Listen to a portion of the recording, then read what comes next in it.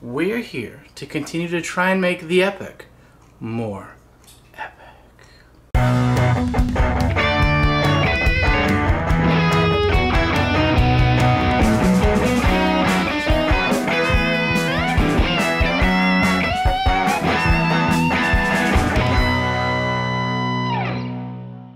Hey everyone, I'm Nick in the States, and in this episode we're actually going to work on the Epoch Les Paul copy that looks pretty horrendous, and we're going to now try and clean it up, strip it, pull all the strings off, and test fit a new neck on it, and perhaps mount the Chinese Bigsby copy.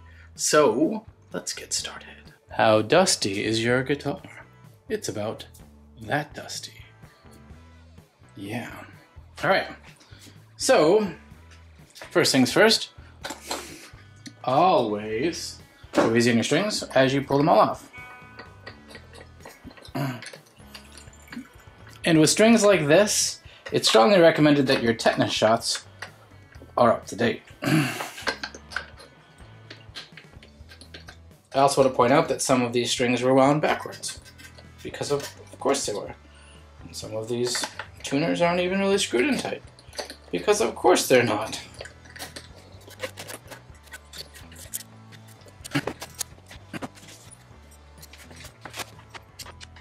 Alright, if you look here, this thing's dirty, pitted, but it's also one of those vintage style ones. This is actually not the best bridge because it goes 1, 2, 3, 4, then comes down to 1, 2. This is really how they were in the 50s. I say this all the time, but it's because the G string used to be wound. So therefore it would follow kind of the same pattern for intonation. Now that we have unwound G strings, this on a good bridge actually comes back to right here.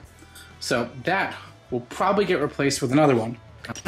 This is the part of Sprockets where we become less sublime.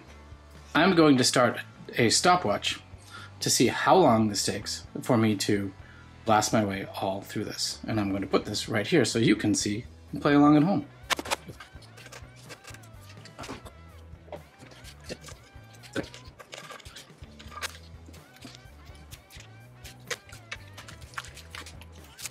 If you had 3 minutes and 51 seconds, that's how long it took. I had to vary my style there, but the key ended up being to use this slowly, get a whole section off, and pull it off. Cool. Alright. Next, we're going to Goo-Gone this thing. First, I'm going to try a traditional, like a Windexy thing, and then move to Goo-Gone after that. Alright. I'm going to first use Windex, then I'm going to use Goo-Gone, then I'm probably going to go back to Windex. That's just the way that goes. But first, because this is the internet, and the internet doesn't want to have people die, if this was a more expensive guitar and not something I picked up for 20 bucks with a cheap-ass finish and everything else, it behooves you, it would be very important for you, to make sure that your finish will not react to this. And if it was a more expensive guitar, especially if it's like a Gibson, don't do this. This is cleaning up a piece of junk. Now, we're going away. I'm pretty sure that this is the first time this guitar has ever been cleaned. Now that we've done so,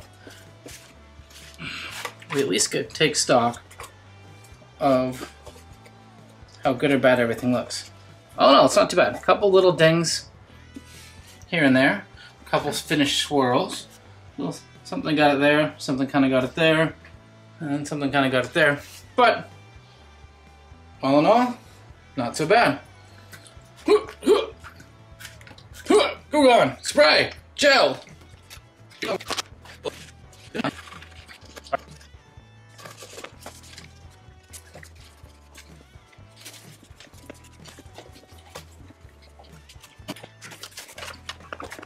now, you look at that. It's like the band Sublime never existed, which would be sad, really, when you think about it, because, you know, they did have some great hits, some great stuff, and legacy will live on, even if all of their band members have not. Alright, now let's see how the Bigsby looks. Wait! Here's the thing. You need to know this, because I've made this mistake before. It's like I'm talking. You need to know this. I've made this mistake before.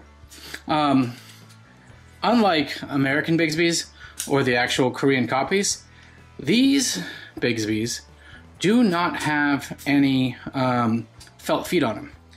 And the drill holes through haven't been fully smoothed out. So were I to put this on here like, say, this, and put it down, sadly, it would scratch the MFing hell out of the top, and we would have a challenge. So, instead, I need to do something smart. We'll do two things, in fact. Thing one,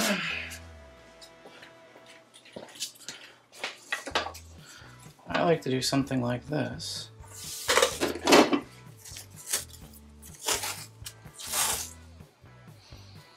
Get kind of an idea. Make sure that the Bigsby is straight. Do something like that. And I do something like, I missed on that one, didn't I?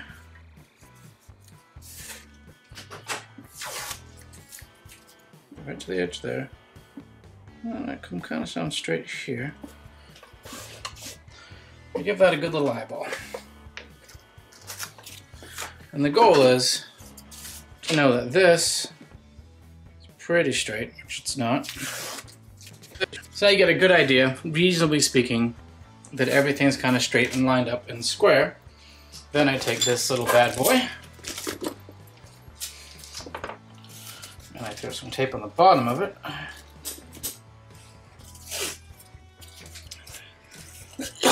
I'd like to also apologize again to Danny, because I was at his house when we learned that this scratches the hell out of a top.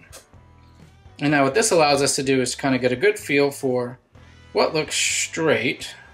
Now I go here, I go down the center of the guitar, like that, all through the dots, and take a look here. Actually, I'll just lay it right on its edge. So now you split it, run right down the dots there, and look all the way down, and I say, you know what, folks? Right there looks pretty good. I use only a medium point dry erase marker, because that's all it will do. And I go and get this screw right there, and this drill right there.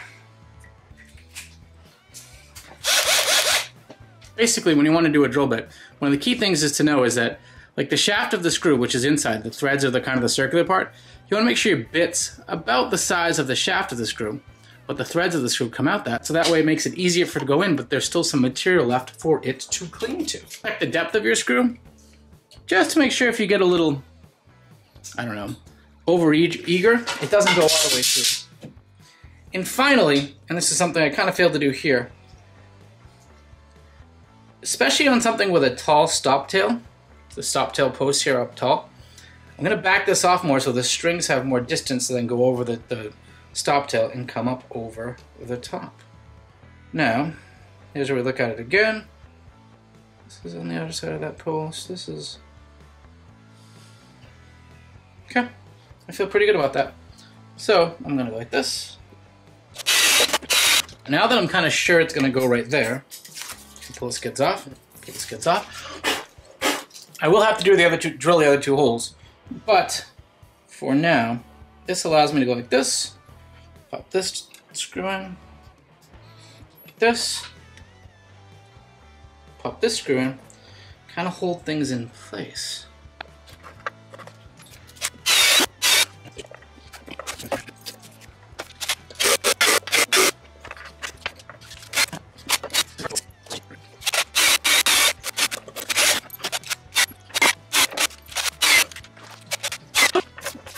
Ta-da! Now you have a Bigsby. Now what I like to do is I'm going to tape both the spring and that cool little thing to the guitar, because it's going to be a while till she's complete with strings. So we go like this. And then this likes to flop around, so we go like this. So while she's in storage and in Project Hell, that will keep it together. But there you go.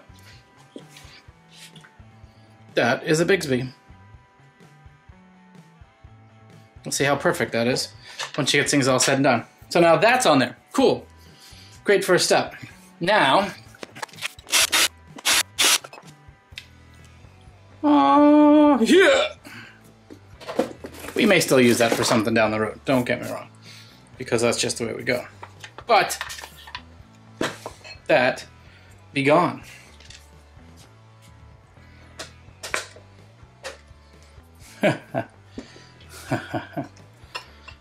And now you can see where we're going with this. Les Paul with a 25.5-inch scale Telecaster neck. And what's very interesting is the measurement from the end of the neck pocket to the center of the saddles is 7 inches. And it's the same as from the end of the neck pocket on a Telecaster to the center of the saddles. So this should be a very easy swap. But now you get an idea where we're going with this thing. The last surprise is what we're going to do for pickups, but we'll get to that in a sec. But let's see if the neck will screw right in.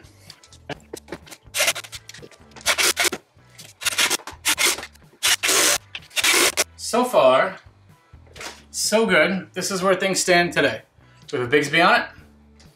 We have a Telecaster neck, which is actually beautiful and flame maple. This is from another project I had. So we're gonna try and see how it works for this. I think we're gonna be in a pretty good spot once we get everything kind of settled on it. So next thing to do, we're gonna do a test string on it. We're gonna make sure that's good. And then actually what I'm going to have to do right now is order pickups and some string trees. And I already have nut files for the nut. Then we'll be ready to put those in. Now those are gonna be GFS quick plugs, so it should make life super easy. We'll do a follow-up video for that. But anyway, this is Il Bastardo. Hope you enjoyed the video. As always, I've been Nick in the States. Yes, folks, I have issues. Enjoy. You're still here. You need to go home. The video's, it's over. You've moved on.